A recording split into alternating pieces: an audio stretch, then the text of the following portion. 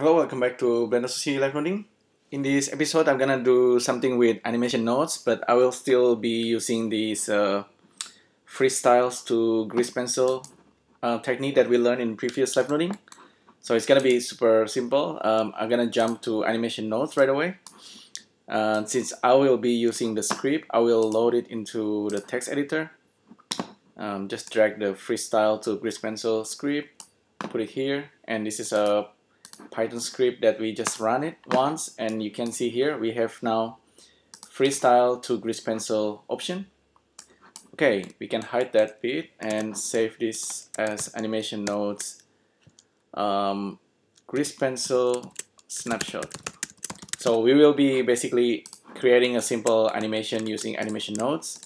It's gonna be procedural, and then we're gonna use this freestyle to grease pencil to take a snapshot on every single frame. So I'll set this quickly to 50 frames, and I'm gonna animate this real quick. So the easiest way, of course, just to use this object transform output and just grab our object, and this guy is gonna calculate on every frames. I will turn it off, make sure it just updates only when I change the property, or just like this tree. Okay, the next thing we want to do, activate the locations, and I'm gonna use vector wiggle nodes for this. Plug this into the location, use a frame, plug this into the evolutions, and right away we have these animations. Maybe increase the animation a little bit so this is a bit more exciting to look. I can actually plug this into the scale if I'm not wrong.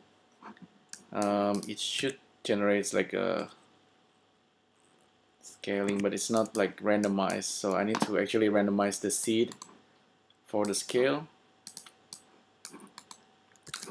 Don't worry about the scale for now, just rotation. For rotation, actually we should probably use a Euler wiggle.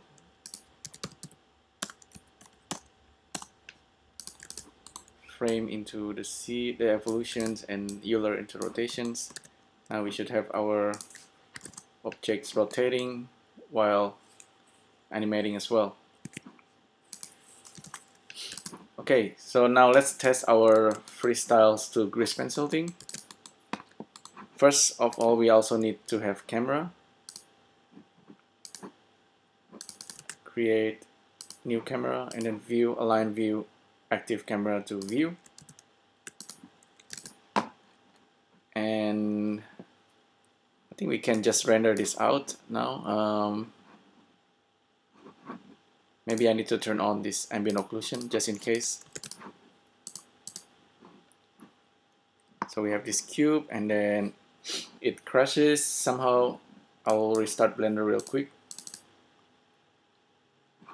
I remember it needs to actually have a grease pencil data block in order for the script to run. Totally forgot about that, sorry. Just gonna restart Blender real quick. I think I saved the blend, so don't worry about it.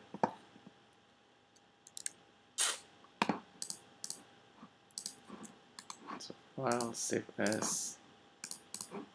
We need to reload the script once again. See, we have freestyle already on here, but we need to rerun the script like that to get this extra panel. Now I just draw like a random grease pencil. Look at it from camera, and hopefully it doesn't crash this time. I'm just gonna do a quick render. Please don't crash. Okay, it doesn't crash, and we have our freestyle working. The next thing is, if we go back to 3D view, you can see that we have now the grease pencil being generated, and this is the freestyle line set. I just can delete my own grease pencil layer. The nice thing about this is that we can enable this keep mode. With the keep mode, we're actually gonna have like a trail for every frame. That's actually really cool. If you like to have like frame every 5 frames, you can also do that. I will try and just render every 5 frames. So hit animations. Hopefully it doesn't crash. So now it's taking like a grease pencil snapshot every 5 frames, and it's gonna generate this freestyle data for grease pencil. So it's really cool. We can do this using Sverchok as well, and with Sverchok it's easy to modify the cube for the cube shape, the shapes of the cube actually. You can see now we have the trail going on. Yeah, so that's actually the main idea here. I can try randomizing the scale using number wiggle. So number wiggle is just a random value kind of going in a noise kind of fashion. I will randomize the seed actually like that and turn on scale. I think this should generally work. Vector in, plug this guy in there.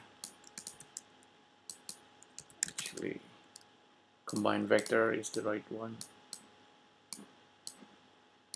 Plug this into the scale, and I think this should generate like a more random animation. Maybe this vector wiggle is too strong. I'll reduce the value. This guy.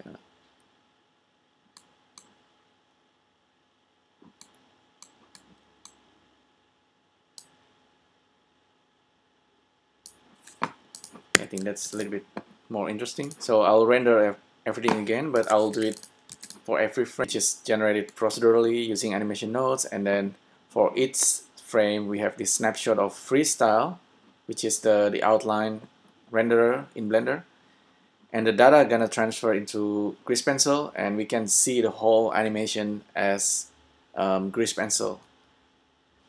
You can later like further process the grease pencil data using Sverchok, which is, I think I'll do that in the next live noding. For this now, this one is just we're gonna see the grease pencil for every single frame. What's interesting is that if we can kind of combine the whole grease pencil, we can kind of see like a trailing happening. Grease pencil is apparently very efficient. You can have like a very complex grease pencil and still looks nice in 3D, and because it's like OpenGL kind of thing, so it's pretty fast. Okay, now we're done with the animation. Just hit escape, and there you go. There's actually like a trail from the previous one, but don't worry about that. I forgot to erase that one. I hide the cube. You see now, I can kind of run the animations, and then I can kind of rotate as well up to a certain distance, and you can see the grease pencils going on. I think it's a very cool effect. I don't know if we can just combine the whole animation using this thing right here, the dope sheet. Maybe I can just scale everything into a single frame.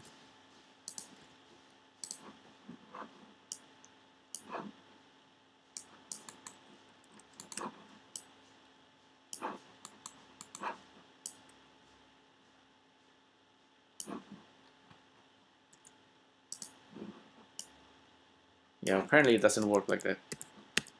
There must be a way to kind of combine all the frames into a single frames. I'm kind of curious about that. But anyhow, this is the result. If we look at it from camera, playback, you can see the animation there.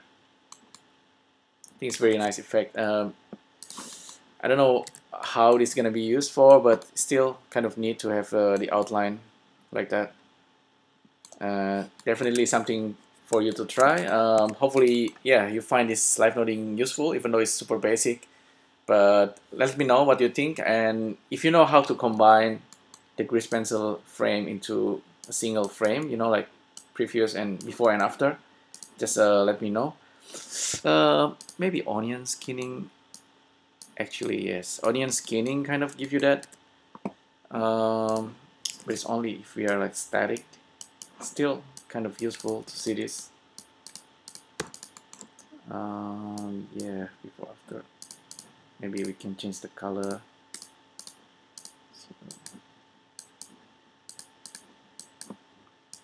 I think grease pencil is really powerful. It's one of my favorite feature of Blender. If we're going through it frame by frame, you can see the whole animations actually.